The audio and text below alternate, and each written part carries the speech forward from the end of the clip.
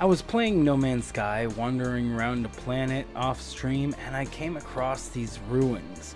These ruins that needed 3 ancient keys, and when you open this chest, you get a legendary material.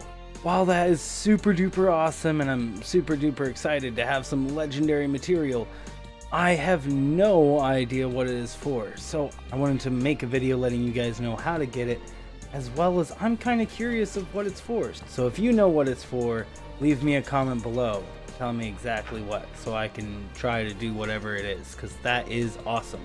Anywho, toodaloo.